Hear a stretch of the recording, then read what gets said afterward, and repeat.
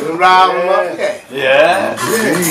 But that's what we do around here all the time. Bless you. You know, when we ain't sewing, we, you know, socializing. Brothers come from all walks of Louisiana.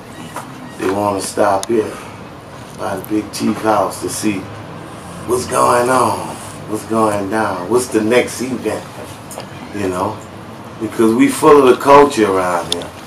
I'm born into this like 4 generations.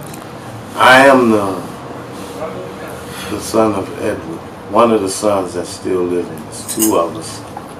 One is my older brother, Arnold Montana. I have another brother, another sibling by my mother, which is Jules Peters. I'm David Peters. I carry the Peters name also. But I'm David Peters, Montana, chief of the Washita Nation. Why Washita?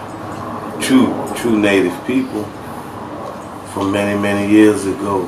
The people of the mounds.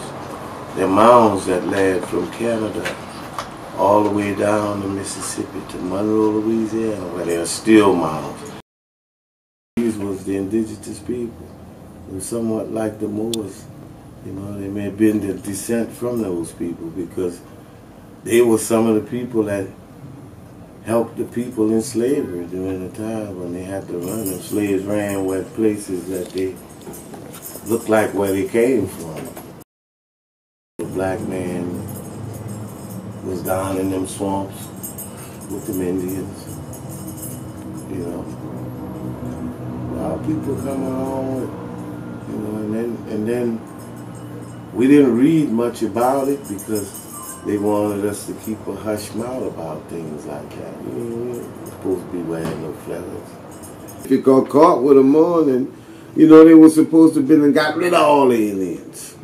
They pushed them in the reservation. If you was an Indian, you didn't say nothing. People didn't say nothing because they didn't want them to know. They didn't know what nationality a lot of us was if you didn't tell them. You know, they call us colored, Negroes, black, maroons. You know, they call us all kinds of different names.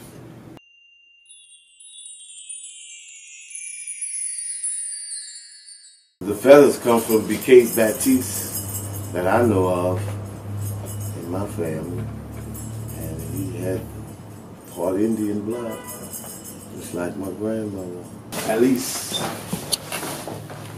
Montana, Cherokee. That's my daddy's mother. It's Tootie Montana's mother. But a lot of people think it started with the Montanas, but they married in. My grandfather married into the family. Bicate Baptiste was one of the first. And that Baptiste name comes from way back. You know, when we weren't even supposed to be mixing, but people mixed anyway. They spoke what they called Creole, a French language, and English. But in that house was about the matrons, the women. It wasn't about the men. And Tootie and Edward, my dad and Tootie, made that particular house the way it was because of the type of work. And I want to say mostly Uncle Tootie because he was a master at what he did. My daddy too. Give him a run for his money. But they was brothers, and my daddy he always liked watching his little brother back, so he didn't mind being his second chief. But a lot of people talk about Tootie, they never say much about Edward. But Edward, Uncle Tootie and my daddy walk up with them suits on. All attention went toward them. This picture on that stick, that's Edward Montana. That's the suit that he made the year before he died, but he was working on this suit. That was called Sunburst, the end of him and the beginning of me. But he expired on December 31st, 1994. And when he looked back at me, it was almost like I read his mind. I could see he said, "Don't let my work go in vain." Because he wanted me to pick up where he left off at. And I did. That was 1995, Mardi Gras 95. My daddy died the last day of the year in 94. Now mine, we got 2 or 3 months to finish this suit, because after December, January, February, I think it was in March, I had 2, almost 3 months to finish what he had started. And I finished it and I wore that suit. And when I wore that suit, a feeling came over me. And I just had the idea of doing suits on my own. It's a funny thing how you pick up something and you don't know how powerful it is. But I haven't put the needle and thread down since 1993.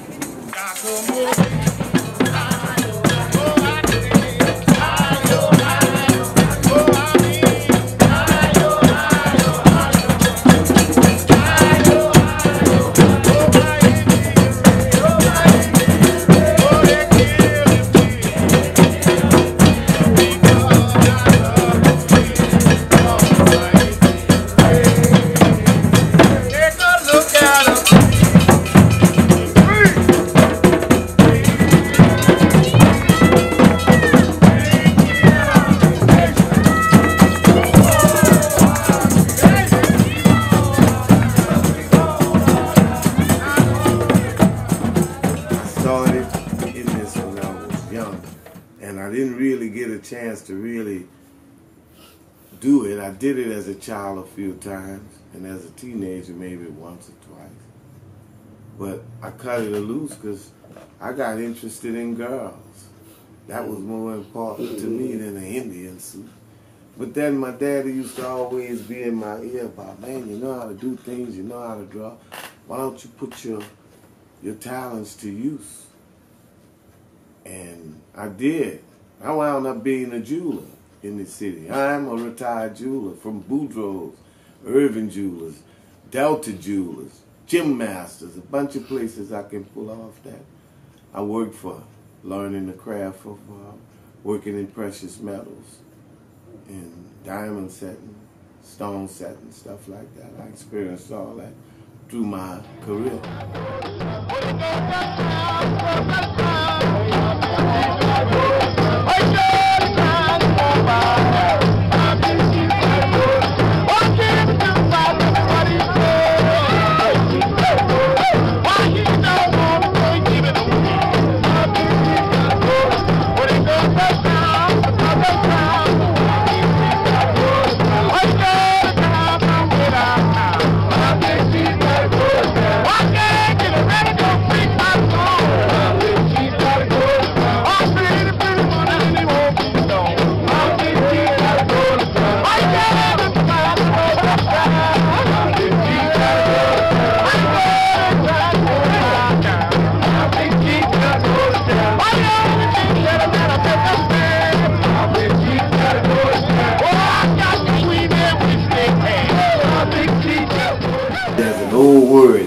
That old Creole word is rambache.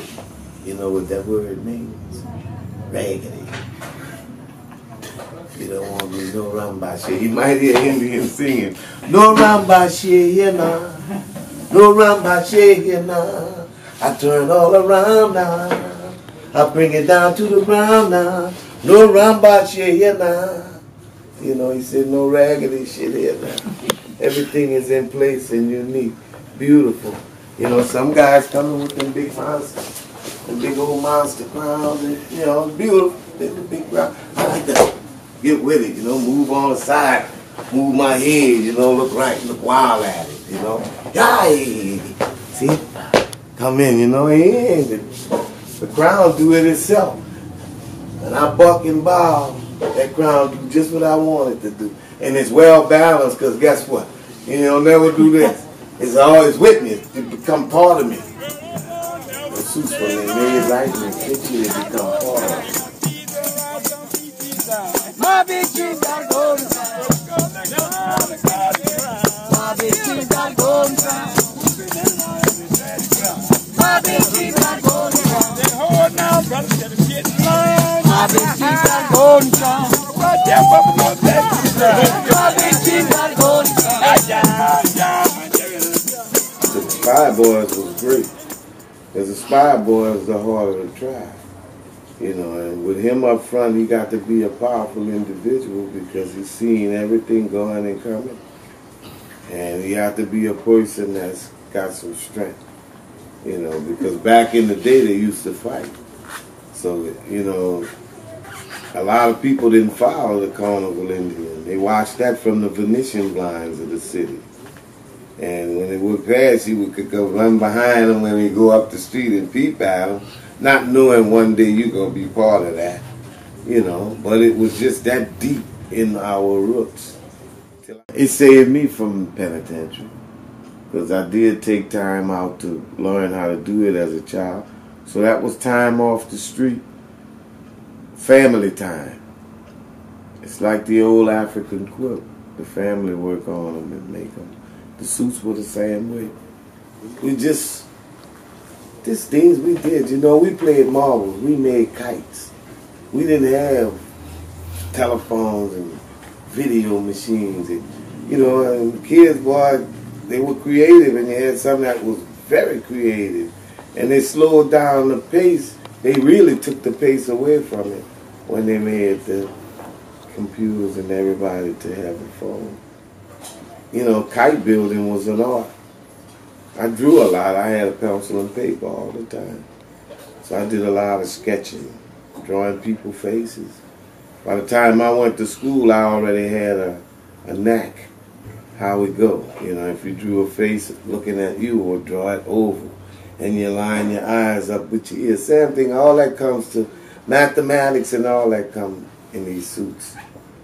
Each bead, you know, each design is basically the same size, and you can look at each design and tell. If you put one on top of the other, yeah, the exact bead, how you do that? Mathematically. It comes natural. And you can't take that away from making these suits, because if you got one thing off, it's unbalanced. Now I traveled through water that started to rise, with a bag on my back and some tears in my eyes. I start thinking about my loved ones and wondering if everyone was all right. While looking around at this ugly sight, I knew in my heart this would be a hell of a fight. But in this journey, I had a change of heart. To see people struggling, that couldn't be bought. With words in my mouth that fumbled with my thoughts. I carried a pair of rosaries around my neck. I took them off and I started to pray. I knew right then it would be a better day. I met so many people from all around that I thought didn't care. But I was wrong. People cared everywhere about this storm. I came to a little town in Texarkana, Texas, where I met so many people that cared about us all types of people, white, black, big and small. They opened their hearts and caressed with their arms, with tears in their eyes, like if New Orleans was their home. I thank them all for being concerned, because I knew this was a lesson to be learned. So don't judge a book by its cover anywhere, even if the cover on the book is torn or bare. So God bless all you people that I didn't know, that held out your hands and hearts so. Thank you. Thank you. Thank you again. God bless everyone that held out their hands. Thank you again from a change of heart man. Asante.